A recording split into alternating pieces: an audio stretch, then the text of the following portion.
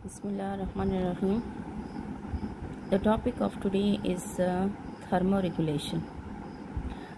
Thermoregulation, this is the next osmoregulatory homeostatic process in which the body regulates the internal temperature in such a range that it can work easily.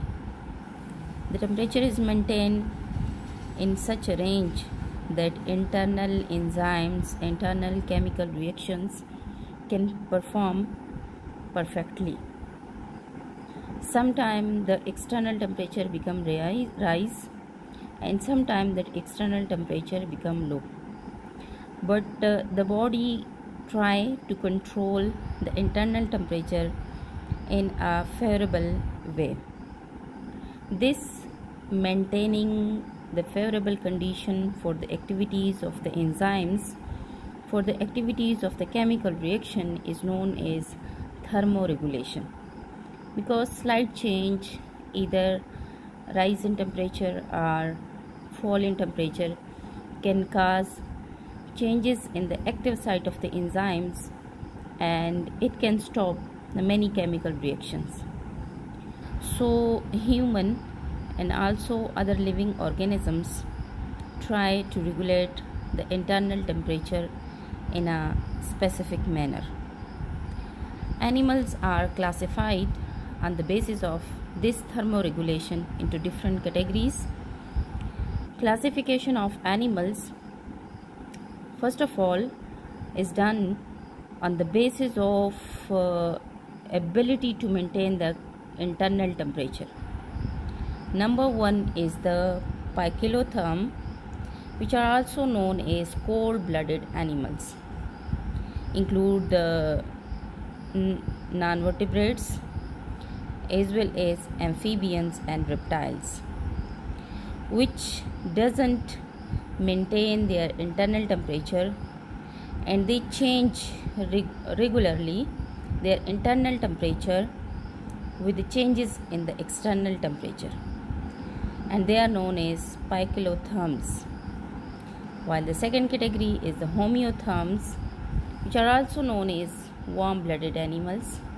You must know about these animals. They are those animals which maintain their internal temperature.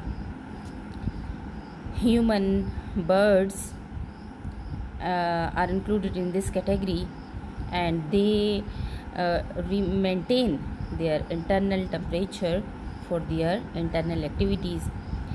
Either the external temperature rise or if the external temperature become fall. Means in summer and in winter there will be no effect of external temperature on their internal environment because their internal temperature remains same in a constant form. Another basis, that is the source of body heat, that sometimes organism release less heat and they rely for the heat on environmental temperature, external temperature, which include invertebrate, fish and amphibians, and these are known as ectotherms. Means that those organisms, those living organisms or animals which produce metabolic heat at low level, and their body then depends on the heat of the environment, while endotherms release much heat from their body as a byproduct during different metabolic activities, metabolic reactions, and the organisms then use their internal body heat for their different activities. So they are known as endotherms. Birds and mammals included in this category. So this is a classification of the organisms on the basis of the thermoregulation, on the basis of the temperature. Now we will discuss the thermoregulation in men, that how human control their internal temperature. The human can face the two type of the changes in the external environment. One is the hyperthermia, that is the high temperature, and the second one is the cold, the low temperature when detected by the body.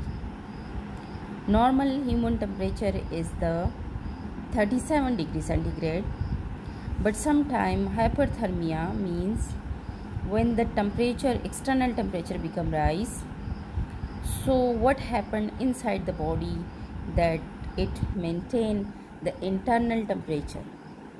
The two type of physiological changes occur in the body when there is hypothermia detection. Human have their thermostat in their brain, which is known as hypothalamus. Hypothalamus detect the changes in the temperature through the blood. When the blood flow, it send message to the hypothalamus that either the temperature is high or low. When there is high temperature, hypothalamus brought two changes inside the body. One is the vasodilation and the second one is the sweating.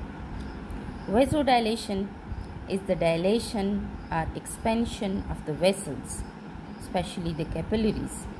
Capillaries under the skin dilate or expand, and it releases much heat, because when the capillaries extend, the blood flow with very fast speed, and the body heat is released from the skin.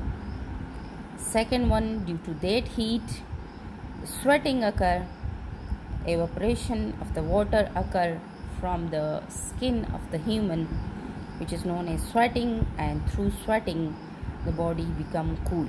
So by these two physiological changes, human face hypothermia.